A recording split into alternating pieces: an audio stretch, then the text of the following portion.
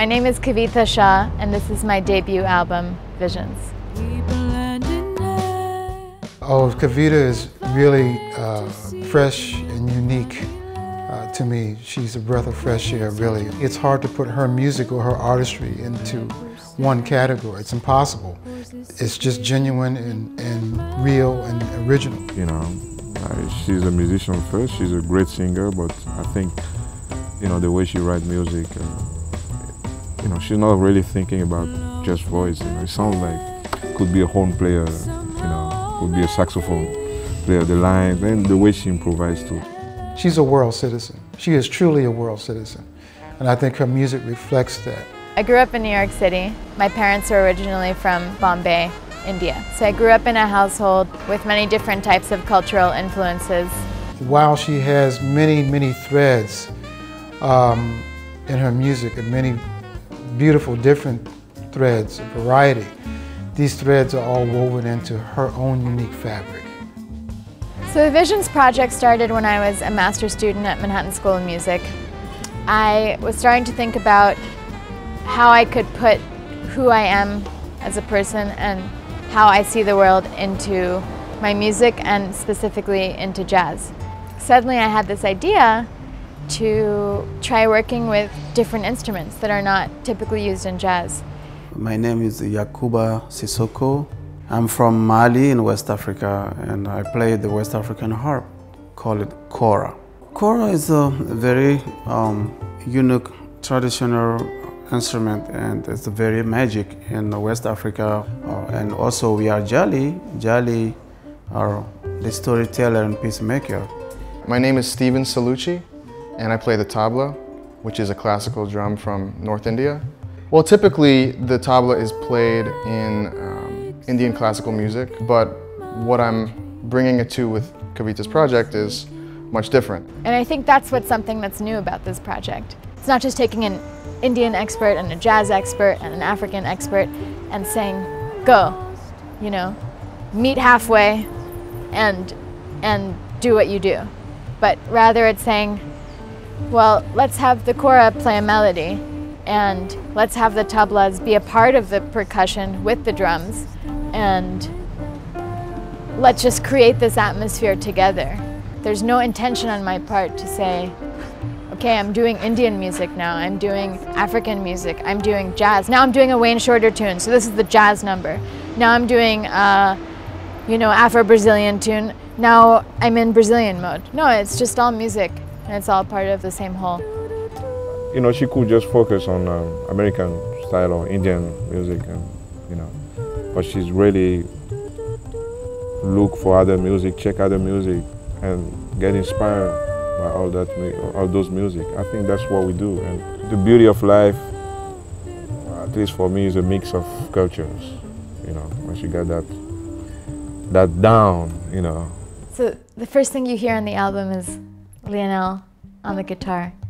After he's playing his ostinato, then you hear the tabla. And then you hear the kora. And then the voice comes in Cape Verdean Creole. So it's also trying to sort of establish that this is not going to be something you've heard before. This is a little unexpected. There's a twist here. There's something that might be recognizable, but there's also definitely new elements in there. One of the things I like the most about playing Kavita's music is that I get to play with a lot of music that is my favorite music. Sort of ironically, it's very different from the music I actually ended up playing most of the time, which is Indian classical. But you know, with these tunes, it's Stevie Wonder, you know, and it's a lot of different hip-hop influence. It makes me want to kind of dance and groove. Harmonically, some of the songs from the album are definitely they are jazz material, you know, harmonically and in terms of improvisation, you know. So the spirit of jazz is there, but at the same time, the culture of the musicians of the style are still present, you know. We all have the same language. We're using the same vocabulary, which is jazz, but with different accents, just like I'm speaking with my own accent. You know. I think the reason why this Visions project is also exciting for us musicians is that it also opens up new possibilities musically, and also new possibilities of mixing different musical cultures and different musical backgrounds to play music together.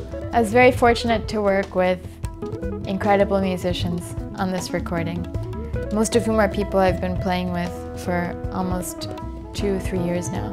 On the piano we have Steve Newcomb from Australia. On the bass we have Linda O, also from Australia. On the drums we have Guilhem Flouzat from France. On the guitar we have Valeanu, also from France. We have Yacouba Sissoko on the Kora. We have Cellucci on the tablas. And we have several special guest artists, including Steve Wilson on the saxophone and Rogério Boccato on percussion from Brazil. We also have a string quartet on 2 songs. Of course, the project was produced by Lionel Loueke from Benin. Working with Lionel is really effortless, and making music together is really effortless. I think the most important about this project is the band sound. You know, the guys, it sounds like a band. And I wasn't surprised because they play a few times together, and that comes across the music clearly, because it's not just like putting good musicians together and say, let's do it. You know, it's the musician who, like I say, has pretty much the same visions, and they were there to support the music and to be themselves. You know, it was a great. We had a great time. You know. You're hearing the relationships that we all have with each other, and friendships and musical camaraderie. Music for me, just like anything in life, ultimately it's about people. It's people that bring music to life, and it's the people on this recording that make it special for me.